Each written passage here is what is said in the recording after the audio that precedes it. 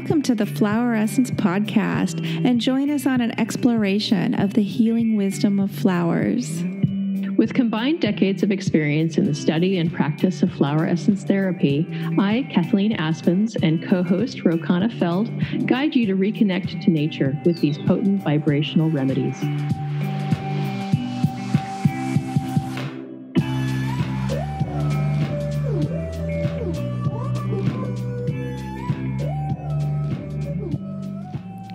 Hi, I'm Kathleen Aspens, and I'm here with Rokana Feld. Today we're going to be talking about the season of fall. It's a surprisingly challenging season for many people because it brings up emotions of grief, loss, and change. It's in the nature of the season to have these feelings and to experience them deeply. Fall is a season that we associate with going back to school as well. So there are elements of change and moving into new places and losing the old parts of ourselves and then moving into new types of being. There are many flower essences that can help support us in fall, so let's get started, Ro. Hi, Kathleen. It's great to be here, as always. And we are smack dab in the middle, or really technically at the beginning of fall, because the autumn equinox just happened yesterday in the Northern Hemisphere. And this is a time when the sun moves from the astrological sign of Virgo to Libra and starts to seek balance. And some of the themes about this time, especially in the Wheel of the Year, which is a term used for the seasons and how they were celebrated in ancient cultures all over the world, and in modern times, various pagan groups have tried to sort of recreate what we think that our ancient ancestors took part in when it came to celebrating the seasons and the cycles of the year. And with fall, it's a time that is ruled by the direction of the west and the element of water. There are themes of slowing down, of looking within, letting go of old stuff no longer needed. And in that we start to make decisions about what we want to keep, what we want to harvest, and we want to prepare for winter. So it's getting back into balance from that big outward energy of the summer and getting ready for the going inward of winter. And we're sort of in that in-between place. The light starts to change and it starts to trigger our body for going deeper within. I think about the fall from these Chinese medicine angles. And the really interesting piece is that at the equinox in the Chinese medicine conception of seasons, that's actually middle of fall. So it's not the fall beginning. And I think that for me, it's really obvious that fall started some time ago, that if you notice, if you're paying attention, the light started to shift like a month ago in the area where we are in Northern California. And it becomes really clear that things are preparing for a change. And now we're definitely in the middle of it, as far as I'm concerned. With the animals, they all start shifting their coats. The horses started shifting their coats, a good month ago. The dogs are shedding like crazy at my house. And the parrots and the birds, this is when we find a lot of feathers, because the birds are starting to create new feathers for the winter. And so if you go walking out in nature, you'll find feathers of different birds dropping. And so that's kind of part of this whole concept of fall, of letting go of this whole season that we had before us, the whole summer of that expansion and growth, and deciding what we let go of, deciding what to release and let recycle. Yeah, and it's so interesting here in Northern California because right now we're having, we have this hot late summer, but also the fall did start. I mean, the oak trees around me the leaves started getting brown about a month ago. I mean, those are usually the first trees around here to start losing their leaves, and there's leaves everywhere around me.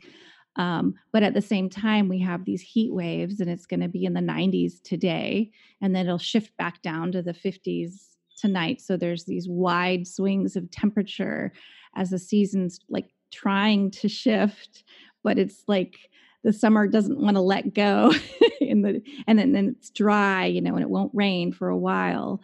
So I just the Northern California, or the energy of the season is, I always find really interesting. And I have this feeling of really looking forward to the weather getting cooler when we have these dry heat waves, especially with the tension and anxiety of fire season upon us. No kidding. Yeah. Yeah, it's really a challenging season. The spring and the fall are both considered to be really challenging seasons physically because in the fall the energy has switched, and it's now, instead of going up and out with the summertime, that expansive energy, the tide changed, and so now the energies are going in and sinking down. And when we have these heat waves, when we have this kind of more extreme weather, it's actually bringing it more into our bodies. So it impacts us more negatively than it might have if it was the same temperature, if it was the same everything, a month or 2 months ago. So it tends to flare a lot of situations for people if they have inflammatory conditions in their lungs or other things like that. They tend to flare up at this time of year. Yeah, I totally agree and see that a lot. Yeah. Definitely. Yeah. So one of the big challenges of fall that we talked about quite recently, we did an episode on grief, and I think that that's a really worthwhile thing to think about this time of year, that we've hit the equinox and we are really looking at fall in its most intense stages, because it really does bring up a lot of experiences of grief for a lot of us. So if you're interested in that topic, we did cover it pretty well with a lot of different essences and different pieces and different mindsets on what might be useful for helping you with grief. And then we can talk about kind of a broader picture of what we can do for ourselves this season, which is that process of adapting to change. Nobody really loves change.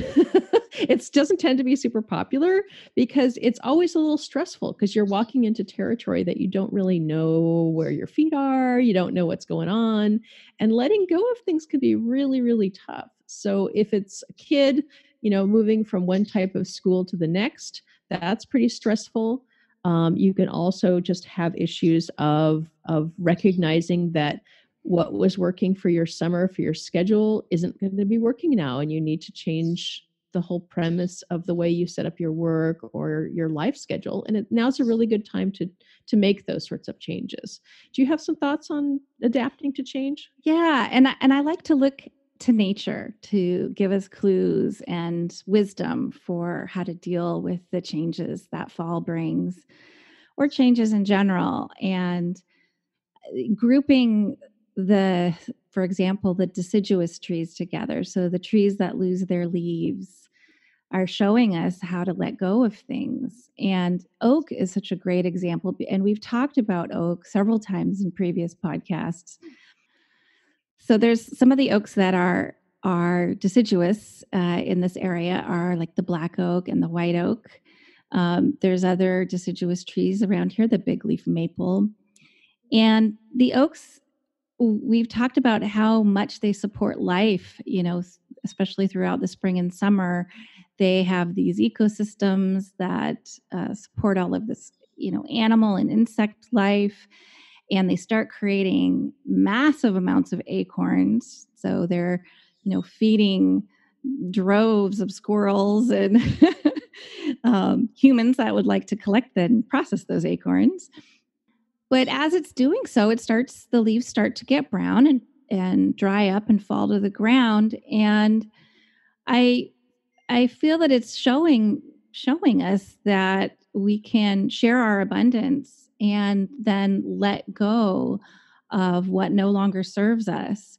So we can prepare to rest and have a resting period before giving ourselves uh, too much again. So we have that sense of balance. It's telling us that we can certainly create all of this abundance and share it and support people and support ourselves, but we also have to rest, and we can just let ourselves do that. And then when those leaves fall down, it's really, it's not a death. It's the leaf is just moving from the tree to the ground. It's just changing its place in the environment. So it's just part of nature's cycle. And the other thing I wanted to mention about oak is that it's the way it provides shade in the summer, but once it's bare in the winter, then it lets the light in. So it's really, again, providing a nice balance for what's needed in the entire environment. So that when we, what we learn from this is that when we adapt to changes, it's not just for our own self preservation, but it's a way to be in balance with the whole system. I think oaks are really great teachers for helping us to recognize our place in the ecosystem, our place in the world. There's a really fascinating book I read not too long ago called Oak, the Frame of Civilization. And it talks about the a theory that humans and human civilizations all developed in areas that grow oaks, that are habitable to oaks. And this author's premise was much more that humans developed around oaks rather than that our culture developed around agriculture and the cultivation of grain. What he says is that it's much more about that humans have always lived on oak. It's a great nourishment. It's a great food stuff. And also it's a way that you can build with the wood and all of these pieces. So it's kind of an interesting book that talks, it's all about oaks and all about our historical interactions with oaks all the way through the historical record. It's kind of interesting. Wow, that sounds great. Yeah, so you'll post that book in the show notes, I hope. Absolutely. Yeah. Yeah. It's very interesting. Adding I to think my list. Oh, our lists always grow. Another one that I really like to think about for this premise of change and letting go is walnut. And I know that we've talked about walnut before. Dr. Bach made the English walnut, and it's, his keywords for it were that it's the link breaker, and that's really what we're talking about. Is we're talking about altering previous patterns, altering previous systems and ways of doing things in favor of something different. And a lot of times something has to be released in order for us to create something different. So the walnut really helps you to allow that shift and allow that change so that you can start thinking towards something new. Yeah, love the walnut and how it does help with that reprogramming. Absolutely. Yeah. I think that another essence that we might think about, and this might even be a piece of what you were talking about earlier with that elemental attribution of water, which is different than the Chinese medicine attribution of fall being of an air, more of an air or metal element. So it's interesting how, but I'm sure there's quite a lot of overlap in if we kind of got right down to it. But I think rock water, one of Dr. Bach's essences, is another one that really helps with that piece of releasing. It helps with that piece of when we hold on to the way things should be or the way that we believe things are, it prevents us from being able to flow with how things actually are. So we tend to kind of grip down and hold down really tight. And rock water can kind of restore us in that flow of what really life is, and we really can't fight it. You can't fight the tide. You can't fight water. Water will go right through your hands. It's very flexible and flowing. I think rock water is a good essence to think about this time of year. Yeah, another one along that line is the California mugwort, the Artemisia douglassiana, and she teaches us a similar message that um, helps us to understand, accept, and gain strength from natural cycles and to go with the flow and has that water energy. Um, that plant in the wild likes to grow along creek beds around here. And the nature of mugwort, it's sort of a moon plant and follows that rhythm of the earth and the moon energy.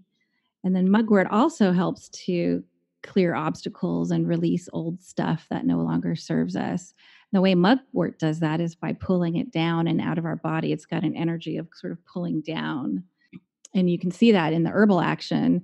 It helps bring on the menses herbally. It really has that feeling of just pulling down. But also because of the moon aspect, it heightens the senses and expands perception, and people use it in dream work and visioning. So as part of the Artemisia family, there's a few that I like for the subject, and the Artemisias in general, I think they all have this quality of kind of going deeper into the psyche to do this processing. What do you think about that? I know that you work with some Artemisias as well.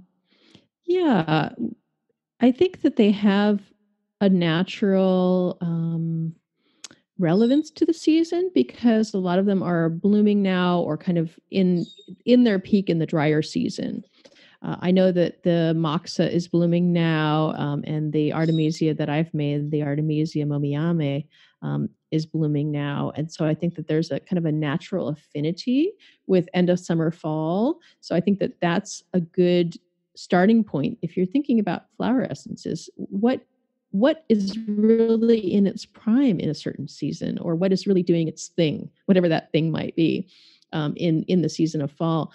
And artemisias they're really powerful medicinals, right? It's something that wherever they grow, they're used medicinally, herbally, in the cultures wherever they're growing. And so they're very powerful plants. And the artemisia that I use the most from my Flora of Asia line, I think that the keywords that I use for it are for your inner child's temper tantrums, because that piece that when we just won't accept how things are and we kind of stomp our feet and I had a plan and this is how it was supposed to be. Artemisia kind of goes, yeah, well, that's not how it actually is. So maybe let go of that because that parent steps in and goes, yeah, that's not happening right now. I'm really sorry, but let's move on now. And the Artemisia has such a good way of helping kind of soothe that kid part that's so darn mad that this just didn't work the way he or she wanted. I think it's very useful. The other one that I use quite a bit is the mountain wormwood from the Alaskan essences, and that has this quality of, Jane Bell talks about it as releasing the worms of discontent. Those frustrations and once again we get into this kind of temper tantrum kind of thing. This is not what I wanted. This isn't what my plan was. And it helps to kind of move those out and you don't have to fight them so much. Yeah, that's interesting. The wormwood I work with is Artemisia absinthium, the classic European wormwood that was, used to make absinthe. But really, it has the long history of being a digestive bitter and a digestive tonic, and being used to clear the body from worms and parasites. And so energetically, it's really got that clearing. I like to think of it as psychic scrubbing bubbles. And that's the energy that I feel with it. It really clears that stuck energy, like polishing, our chakras, so to speak. Yeah, that's a really good image for it. That Yeah, mugwort that has that, if you think about it, sort of silvery in the moonlight, and it has that quality of clarity. It's when everything's kind of dry and grungy, you can really see how clear and bright and shiny it is. And it maybe works inside in that sort of really, it's a powerful kind of an herb. right. And all the Artemisias it's really one of my favorite plant families. I mean, there's not just the sense of power and healing power, and there's also sort of a sense of magic with all of them, especially the mugworts. But back to the wormwood, it also deals with chaos and helping us to feel at ease in chaos. And so, I think the lesson is if we don't fight it or have fear, then being in chaos is as natural as being anywhere else. And so I think that goes along with some of your messages about not accepting, things and learning to accept them. Yeah, I think that's a part of this overarching pattern of the Artemisia family. And the one that the next piece that I'm thinking of is the sagebrush, which it's not a sage. It's from the Flower Essence Society. They make Artemisia tridentata, and and have it under the name of sagebrush. And what it really speaks to is this passing away of what was, what the old ways of being, our old conceptions of self, our old ways that we used to live, and really letting it go for whatever's coming. And whatever's coming may not be as big and grand and whatever as it might have been, but it's important to release what the old pattern was, because it's dead. You're trying to hang on to dead leaves, and you really need to let those go because they're just holding you down. Yeah, and I have a similar. I have the Artemisia californica, and it's similar energy. So the native California sagebrush, and this it's it's such a lovely plant. It's got the silvery foliage, but it's very soft. It's very different leaf pattern than the mugworts and wormwoods that we've been talking about. It's kind of soft and fuzzy, So it it has a sense of softness and flexibility, yet it is so strong, and the aroma is just incredible. It smells so good. What I think it teaches us, it has this sort of crone energy that it's ancient and wise and witnesses the cycles of life, death, and rebirth. But, she's like seen it all, but knows how to survive. So it taps into this strength and helps, like when we've suffered a loss or a hardship and feeling like we're left bare. California sagebrush gives us the courage to face it, and at the same time helps us shed that, the ego, while cleansing our perception so that we can see clearly what's in front of us and give courage to what must be done. That's really another favorite of mine. And I think it's really interesting, the correlations it has with the other sagebrush, which I haven't worked with.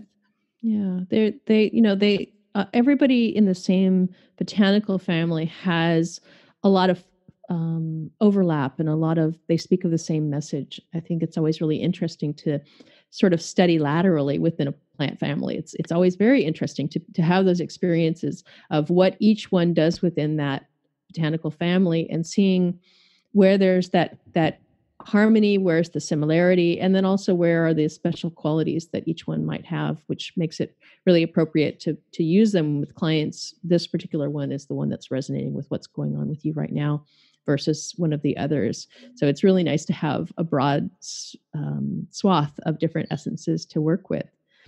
The piece that I think that maybe is next is that not just the releasing piece, but also the releasing mentally of what was the past.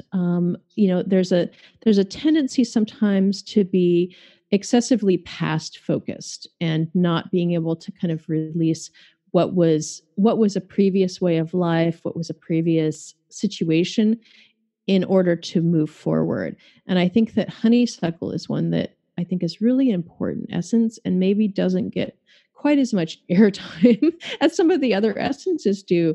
Honeysuckle is one that Dr. Bach created, and it's all about taking your eyes off of the past, off of that rose tinted glasses of everything was perfect back then, when whatever time that was, whatever age you were or whatever situation it was, and helping you to recognize that was your past, but not to live in it. To be able to move forward with some enthusiasm or positivity towards your future, rather than spending all of your time really brooding on what you had in the past. Yeah, I think you're right. Honeysuckle is underused. Yeah, it's really interesting. It's I've worked with the Morrow's honeysuckle, which is one of my Flora of Asia essences, and it has even more of a piece of that letting go of attachment.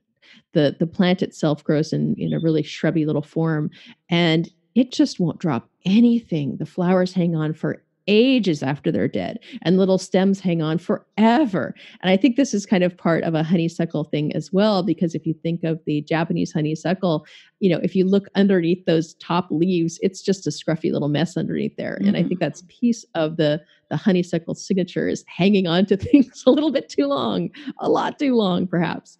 And so the Maros has that element of helping you release what is really not serving you anymore. And I think that's a piece of the fall energy is looking at what to keep, looking at what to let go of. Yeah, absolutely. And there's this sense of balance, the balancing act of fall. Again, looking at flowers that are blooming in this time, I think they really show us the qualities that we can cultivate right now, and that quality of balance I see with the California poppy, which is still blooming. And we've talked about that before. It's a nice one for stress, that we talked about in the stress episode. So the real lesson with that, the one is that balance between activity and rest, as shown by the flower, how it opens for the sunlight and closes when when the sun goes away. So it's always opening and closing every day, and um, and resting and opening. It gives us that clue that we need to do the same thing, not burn the candle at both ends like we tend to do, especially in the summer when when the days are light for so long. So as the light starts to get less and less in fall, going to autumn equinox where the days and nights are roughly equal. And then after the autumn equinox, there's more dark than there is light in a given 24-hour period. So California poppy helps us get back into that cycle. So we're just not constantly on the go, go, go. And I feel like that's a really good one for this time of year. Yeah, if I recall correctly, I think that was the first essence that Richard Katz made Huh. at the very early days of the Flower Essence Society. And, I think that if I'm remembering correctly, what he was talking about was that, his desire, his inherent motivations were always really expansive. And the California poppy helped him become more grounded, become more, pie in the sky. Everything's way out there, and help California poppy sort of helps to ground those elevated spiritual notions into actual real life 3D living here reality kind of land. That's neat. I hadn't heard that story. What was the I first think reference you made? Just to off topic. I'm curious. Oh, that's an interesting question. The first one that I ever made alone was a type of iris, Oh, and I think nice. that yeah, it's always fun to think back at the first essence you made. That was such a long time ago, but irises are really always about creativity, so they're often a good choice for not that I chose it, but it chose me for a first essence. And you? Queen Anne's lace. Oh, Wild carrot. Yeah. She definitely chose interesting. me. That is the funny part of this journey Yeah. of making essences and working with essences, the different ones that call us in. Yeah, yeah. So we'll have to talk more about our experiences like that. Definitely. Yeah, that'd be a fun topic. Add I like it to the Serato a lot. I Serato haven't was I haven't made an essence with that. well, Serato, it's one of the Bach essences, Mhm. and it was one of the first essences that I made at the garden for the Flora of Asia. Because it's really intriguing. Dr. Bach made, for the most part, made plants that were native or native to Europe, English natives or commonly grown in Europe. And when he made the Serato, looking at Julian Barnard's research on the Serato, there could only have been a very few of them in England at all but for some reason, he was so profoundly drawn to it that he made something that was really quite rare, and it was only growing in a garden or two in England because it had just only recently been brought to England from the Himalayas. That's really interesting. Yeah. It's native. Its native range is the Himalayas, Tibet, and parts of China. So when I first started going to this garden with all these plants that grow in China, having the Serato there was a bit of a bridge Yeah. between Dr. Bach. And you're talking about the Quarry Hill Botanical Gardens in Yeah, Sonoma, California, exactly. right? Yeah. Yeah, it's a special place. Yeah. And Serato is just such a special essence. It really helps to connect your soul parts into your body. Because what happens in the negative pattern with Serato is you end up going around and asking for advice from everyone. You ask one person and you get maybe good advice or maybe not. And then you can just go to the next person, the next person, the next person. And you wind up going in a circle. You're around and around and you never come to a decision place. And what Serato helps you do is to recognize that the answers are not outside of you. You need to stop asking. Maybe you can get good advice from certain people if you're selective, but most of the time the answers to what you're seeking are only within you. And to connect to your inner knowing is what the gift of Serato is.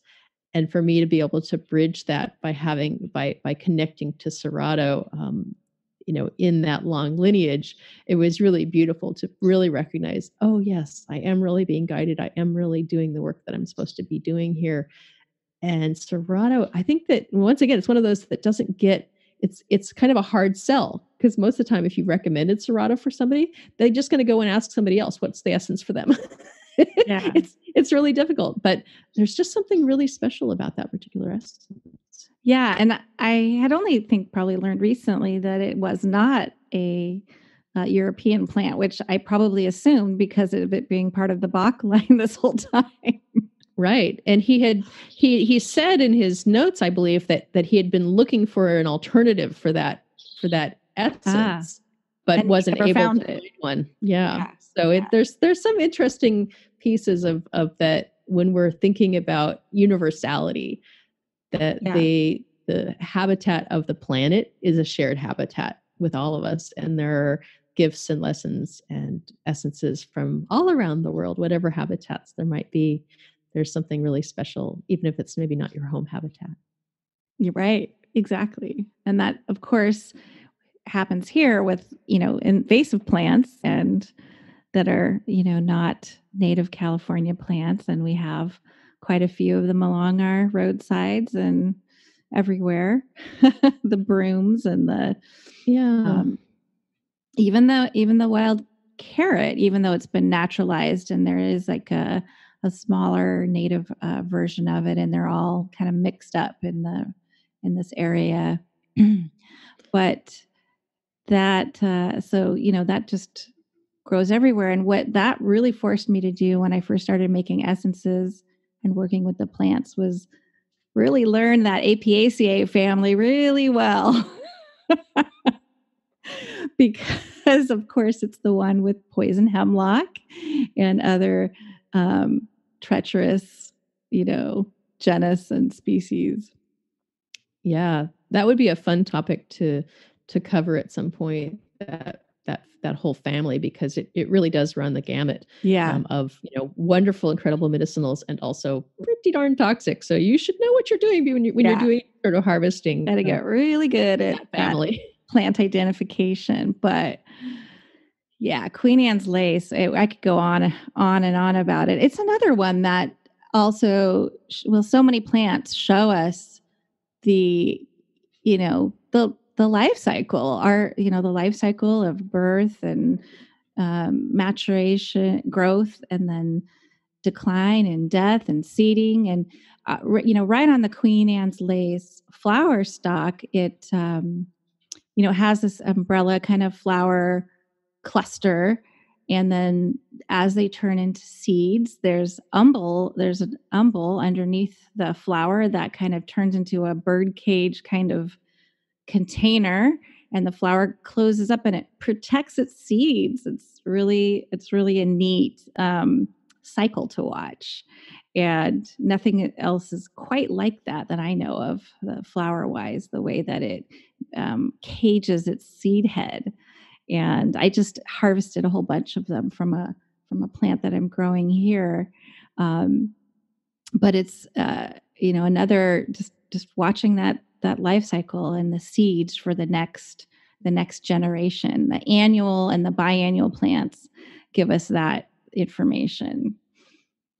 Well, Put another. every plant really does have those qualities if we're watching, Hmm. and if we sort of rewild ourselves, if we reintroduce ourselves to nature, we recognize that one day is not like the next, and we are part of this cycle. We're part of this ecosystem, and we don't stay the same. We're not static. We're always shifting and changing and aging. And nature helps us do that more gracefully, helps us connect to that part of ourself that, we're not 20 anymore. Hopefully some of our listeners are 20 and they're getting on this journey early, but we're all going down this trajectory and eventually we're going to be biodegrading. And the plants help us to release, these concepts of what was appropriate and useful back then, but maybe isn't now. And I think that that piece of adapting to change is really a piece that's highlighted this season. Absolutely. Yeah. Are there some essences? I have a few thoughts on this concept of balance and decisiveness and embracing change. I think that it's really worthwhile to meditate on this a little bit this season because we're looking at this releasing and dropping down in, and I think that it's something it runs very counter to the culture, right? In the Hmm. culture, we're supposed to look exactly the same forever as much as possible, right? Maintain that youthful appearance and, no wrinkles and no anything. We're supposed to pretend that we never change or look any different. And that, economically, our culture is like we need to be making more money all the time, always making more, always, being more productive, always being more growth oriented, and yet there's these inherent seasons to things, and if we're always fighting the season, we're really doing our own bodies and our energetic systems sort of a disservice because we're constantly fighting the flow of things. I like to think about the essences as being aids to getting us in flow, and sometimes the flow is expansive and wild, and sometimes it's more thoughtful and quiet and going inward. Do you have thoughts on that?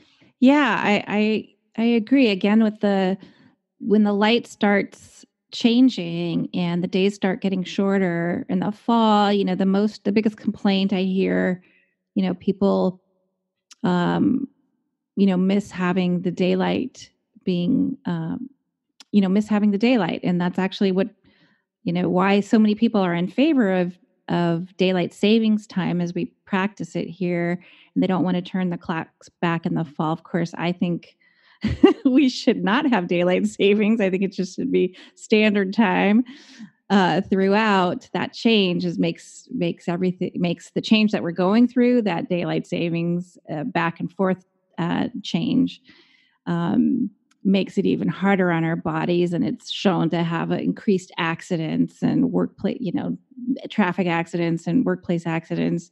But back to your point is that it's related to, wanting to be up and out all the time, wanting to be active all the time. The concept of youth, fall, autumn is used as an idiom for, the autumn of someone's life for aging. And then winter is akin to death. And nobody in this culture, wants to face that. We don't want to age and we don't want to die, and we think that we're going to live forever. I think that people have trouble accepting the seasonal shift because we have trouble accepting our own mortality, and it's on a deeper level. Exactly. It's really kind of a soul sickness, and I think we covered this a little bit when we talked about grief, that process of no one is comfortable with anybody being around anybody who's grieving. We just want it to go away. Just make it Make it invisible, make it go away, make it never happen. I'm never going to die. I never want to face anybody else dying. So I don't go to funerals, right? It's that mindset of that that's just we just don't want to think about it, look at it, talk about it, be with it at all. And I think Yeah. that it's something worthwhile to become more friendly with perhaps and have a little bit more affiliation with. Yeah. And this is a natural season to think about those things. It is. And I definitely agree with it's a good time to really just sit with these changes in a meditative way, however that looks for you, and learning how to just be present with it. Yeah. And the next, the piece that I'm thinking of next is sort of being something that if I was working with somebody and this was really up for them, this whole premise was up, and some of these essences that we've talked about already get folded into a formula. I think that we can really use that encouragement of that fortitude and strength, because it's pretty easy to lose momentum, to lose, because this going inward process can feel very passive and can feel, tiring or something along those lines. But there needs to be countered by this uprising inner strength, this fortitude. And I think oak is a natural fit for that because it has that inherently strong quality. And really any of the trees fit into that category. I think that looking at maybe something like a blackberry would also be useful because it meets those two places. It meets that sort of that inward going with a heartfulness, with an open-hearted enthusiasm and endurance. I think that would be useful. And then one of the other pieces, I think of clematis also for this type of scenario, because clematis is really helpful for helping us get grounded and present. The clematis type tends to want to be really dreamy and sort of like, if I'm not doing anything, then I'm just going to be laying here and fantasizing about whatever it might be, but not actually engaging. And this energy of fall requires engagement. It requires us to make decisions. It requires us to say, yep, letting this go. Yep, cleaning out my closet. Yep, changing out for for my sweaters or whatever it is. But that requires a certain engagement even as we are feeling those feelings of kind of that heaviness or grief or release or sadness. So there's that tension between those two poles of that active energy of bringing in the harvest or letting something go, and then also in that energy of coming inward and downward. Does that make sense? That makes a lot of sense. Yeah, that the two poles of energy, of the energy and the fortitude and strength that you kind of need to sort of muster up to deal with what needs to be dealt with this time of year. And part of that's getting ready for harsher times. I mean, even if we don't live in a harsh climate, I think it's in our DNA, especially those of us with ancestry of harsher climates. For me, I think the European and the Northern ancestry. I've grown up in California my entire life. I've never lived in snow, but I feel like going into winter, I have to prepare for something. Your ancestors are saying, get ready now. The winter is coming, right? Exactly. Yeah, that Game of Thrones meme really resonated. Yeah. But blackberry is perfect for that. Blackberry is got so much strength. It's finished its fruiting by now. But the vines, they keep growing. We have to cut them down a lot on this property, and it doesn't matter what time of year it is. They just keep right on growing. And so there's a sense of persistence. They just are doing their thing and they're going to keep doing it. And it's, a matter of, accepting that. But also on the flip side, as you're talking about that sense of acceptance, I like the cats here, the Hypocaris radicata.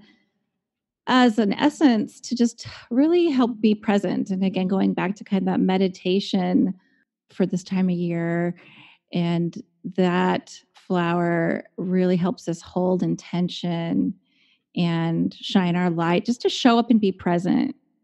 And it helps increase our own energy field. So when we feel like the sun energy dwindling, that doesn't mean our own personal spiritual kind of energy field needs to also dwindle. We just need to access it.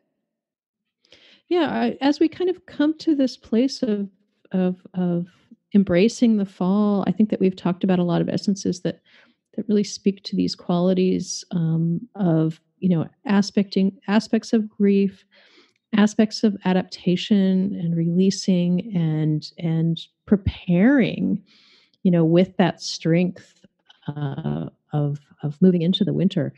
We've covered a lot of different bases and a lot of different aspects. And I think that even just I like what we're doing about thinking about seasons and what's blooming now and the pieces of your environment around calling to you at this time of year. What plants are in your ecosystem that are preparing for fall or doing their thing in fall. A lot of them are really blooming right now, like the asters and the artemisias. So I think that it's worthwhile to just spend some time in nature this time of year and look and watch at what's going around and admire the berries and the different leaves that are changing and the way the ecosystem is preparing for fall. And that can really advise you on inner preparations for fall as well. Yeah. And not just, I love looking at the plants that are preparing, like losing their leaves, or the plants that are dropping their seeds and their acorns, the plants that are flowering, but even the plants, just the evergreens, that are not really changing too much. I mean, even the redwoods lose some leaves during this time of year. But even the evergreens have a message, and that not only can we survive the seasons, we can thrive. And I like That's to beautiful. just, have that as sort of a constant. It's our constant, through the changes. Exactly. There's a steadiness to it Hmm. that's that eternal and solid and grounded and also prepared for whatever comes. And I think that that's a beautiful thing to have in any formula is having an evergreen tree that Hmm. really helps to bring in that quality of fortitude. Yeah. Love it. Beautiful. So I think we'll bring it together at this point. I think that we've really covered quite a bit of ground and this meditation on fall and the meaning of the season and the different plant allies and aspects that we can come together with nature, in harmony with nature, and taking care of ourselves as well. Yeah. And what a great conversation once again. Thank you. Thank you. Bye bye now. Bye.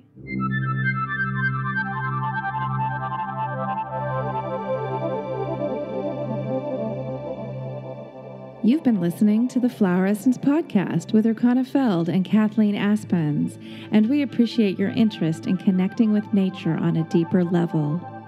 You can find us online at thefloweressencepodcast.com or join us on Facebook and continue the discussion. This podcast is meant for educational and entertainment purposes only. We are not physicians and do not diagnose, prescribe, or treat medical conditions. Please consult with your own physician or healthcare practitioner regarding the suggestions and recommendations made by the hosts and guests of the Flower Essence Podcast.